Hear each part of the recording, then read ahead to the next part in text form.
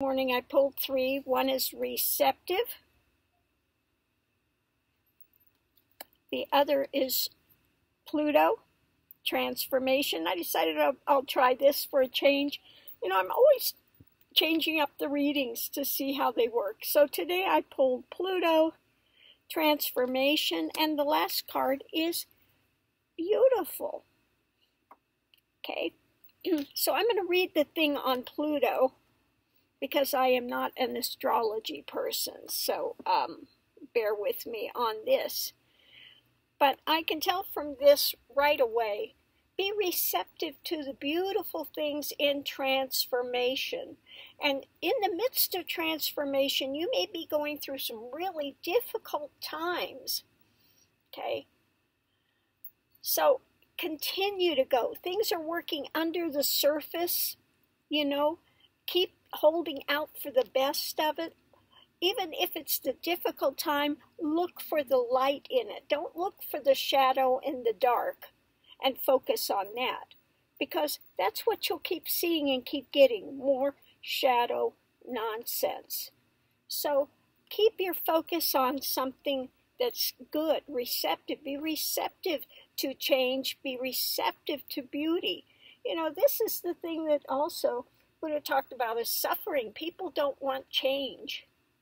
They want things to be, you know, perfect, and I don't want it to change. If it was always perfect and no change at all, how boring would it be?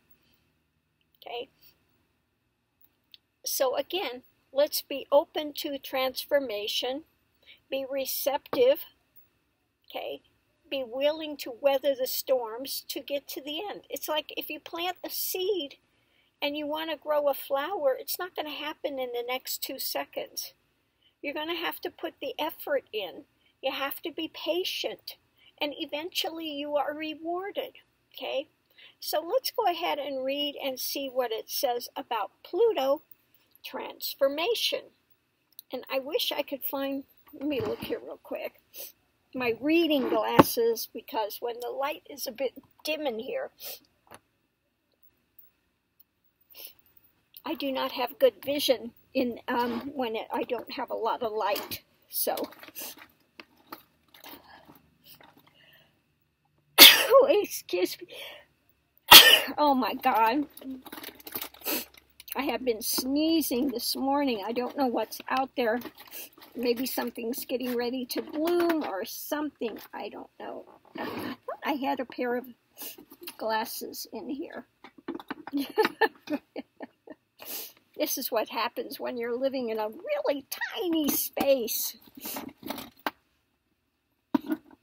Well, I did have some, but I don't know where they've gone to, so I'm just going to have to muddle through this as best as I can. Excuse me again, or this might take a while. Oh, mercy.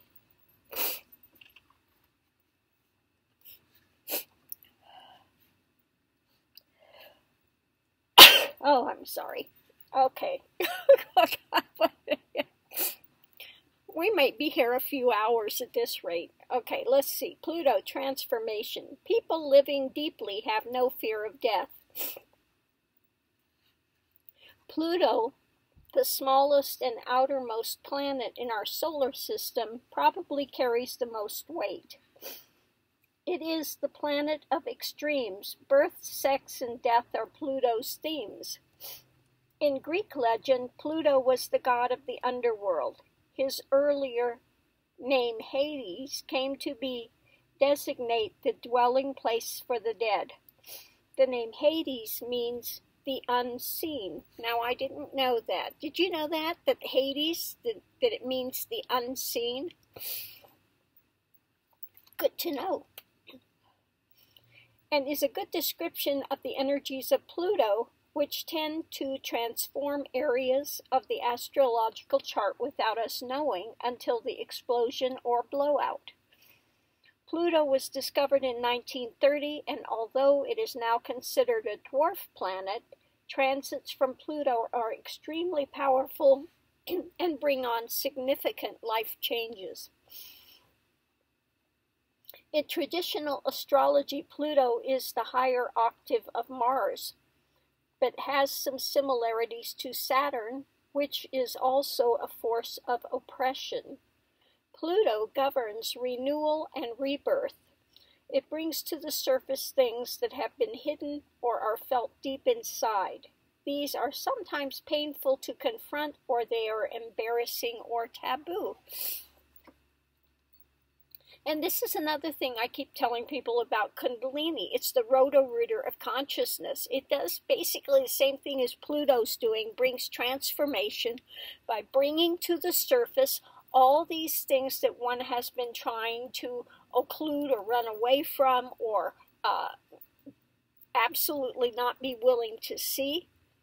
It brings it up and puts it in your face point blank to be looked at and walked through. Okay, so let's see what else we have about Pluto. This dwarf planet tends to inspire unwelcome surprises. Pluto can be like a tower collapsing in your life, a life from which you must rebuild from debris and also inspiration. That's another thing, excuse me. You may face a lot of losses along the way too. I mean, I've lost everything I've owned a couple of times on the path. Part of it was by design, that I went to an esoteric order which you had to give up everything you owned. Okay? And the others was just by happenstance along the way. Everything. Everything. I mean, literally, you start again from square one, scratch. So don't be surprised if you lose things along the way. If you're doing a spiritual path too, another thing you'll lose along the way is friends that you've had, because as you transit your path, your ideas change, the things that are important to you change. You lose the want to do the gossipy drama, and you don't want to go out and party, you don't want to, those things fall away. So as those things fall away, you get a different set of people that you're in communication with.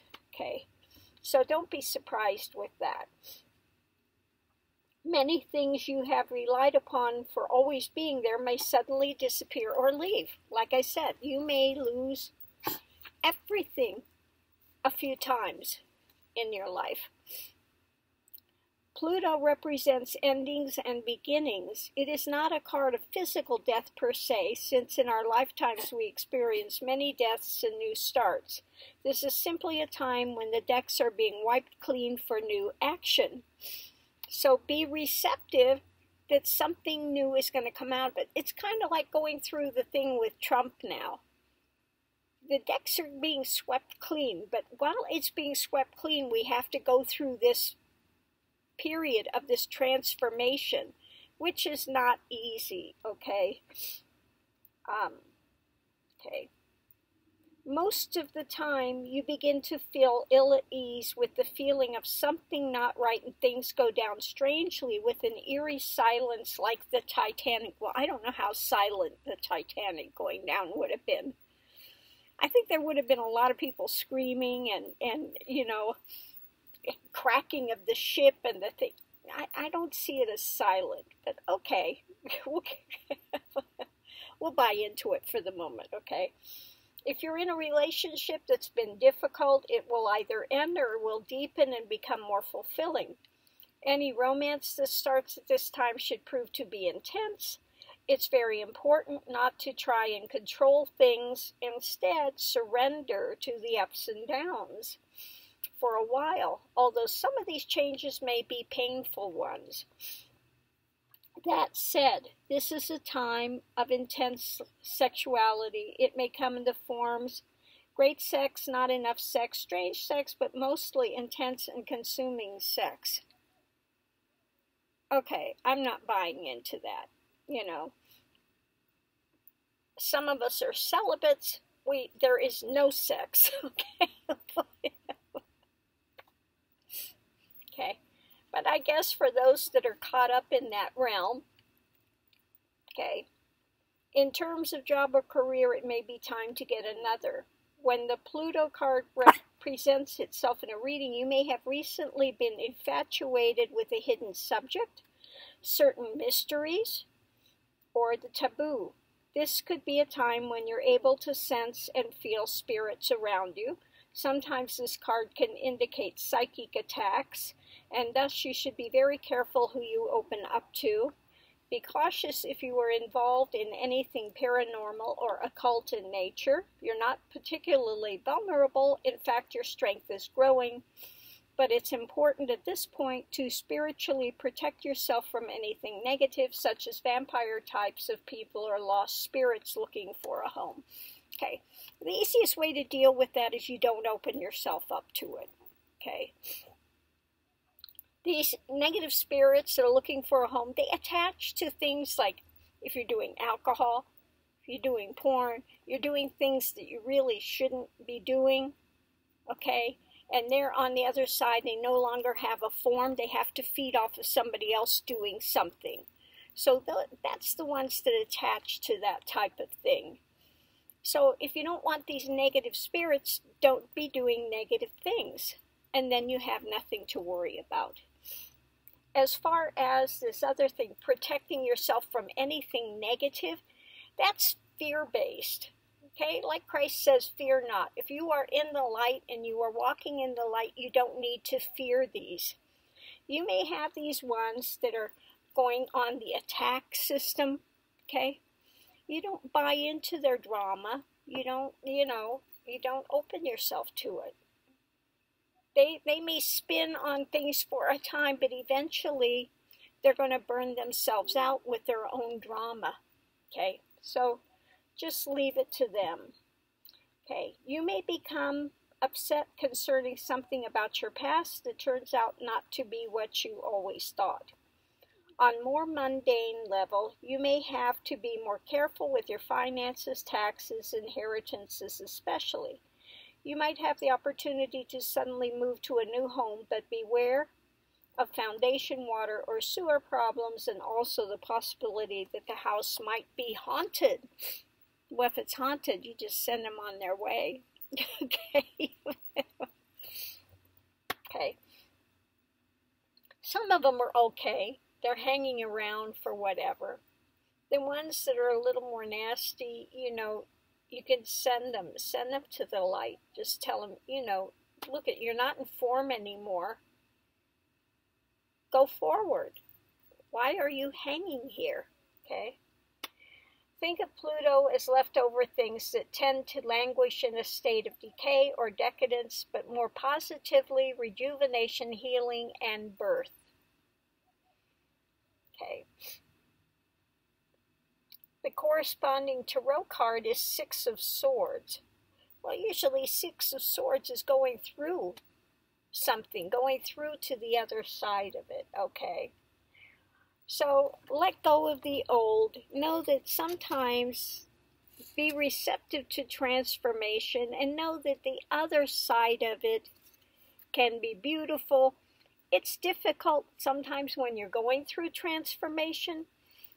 Such as I'm in the midst of moving a house. I'm selling a house in the middle of transformation, moving to a new place.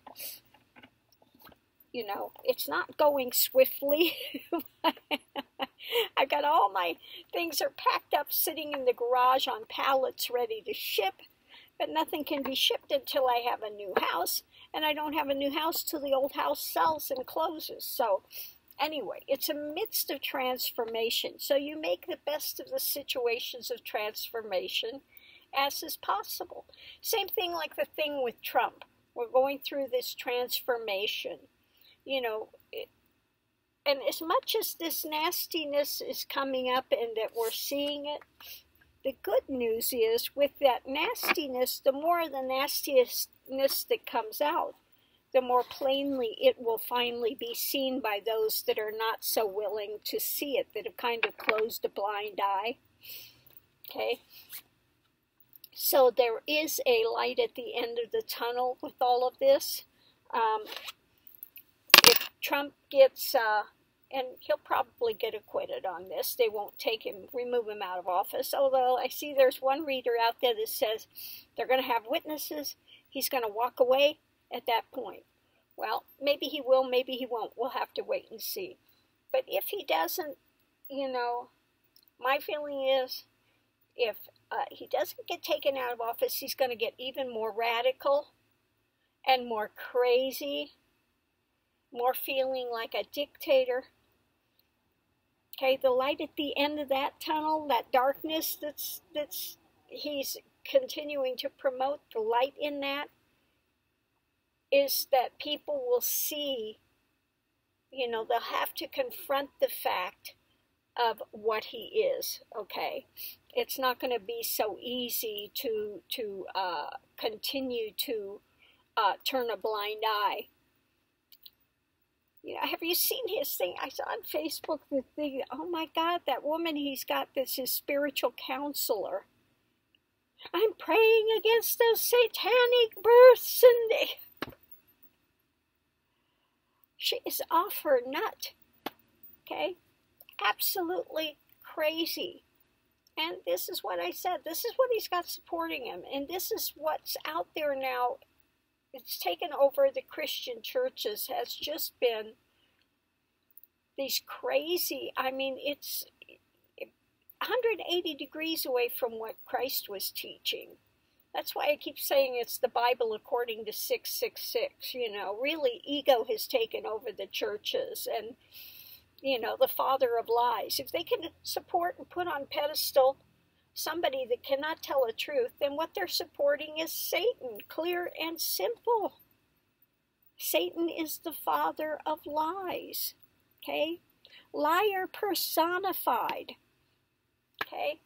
And Trump is a very good advocate. He's a very good follower, okay? A very good acolyte of that satanic type of drama of, just lying and cheating and doing whatever to fulfill your persona. And it doesn't matter who you hurt or what you do along the way. He justifies it, rationalizes it, and they continue to do those things. That their main focus is money. And what's the Bible say? You can't serve God in mammon. You can't serve God in money. Okay? Can't serve the spirit in the world. Put the world, the things on a pedestal, objects, and think you're serving spirit. Okay? So, again, there is a light in the midst of all this darkness. It's like the yin-yang. Okay? Every dark has a seed of light, and every light has a seed of dark. Which one are you going to hold to and grow? Okay? If you're in the midst of a shadow time, find the light. Hold to the light. If you're in the light, be aware of that shadow. Okay? Don't lose sight of what it is. Okay? So that's the lesson of the yin-yang. Okay? So I'm going to leave this here, and I hope that somebody's gotten something out of it. We are going through a great time of transformation. Things, when things are going to change, everything has to be swept out. And now we have Mother Gaia sweeping stuff out, and we really need to make some severe changes. And we can do it, but we've got to hold to the good. You can't get depressed. You can't get in this rut, because then you don't have the energy to move anything forward. And we need to keep the energy to move things forward. Okay, so I'm going to leave this here. I got to take the boys out. It's a little late today, but it was down to 28 last night, and it's still pretty cold out there, but they've got to go out this morning. They're looking at me like it's time. Okay, Mom. So let me go get a coat on, get them suited up. Okay, Mr. Raj, come get suited up. Pee-pee potty time. Oh, he's trying to walk on the computer. Come on. Okay, Max. Okay, you want to come over? Okay, Max is suited up. Come on, Rod. Let's suit you up. Come on. Oop. Oh, come on. Get him over here. Okay, let's come. Let's put your vest on. Let's suit you up. Let's get you suited up. Oh my God. Okay, down you go, boys. Let's go get your chain. Let's go get your chain. I'm going to put them on the chain and take them out. I'll see you online. Aho.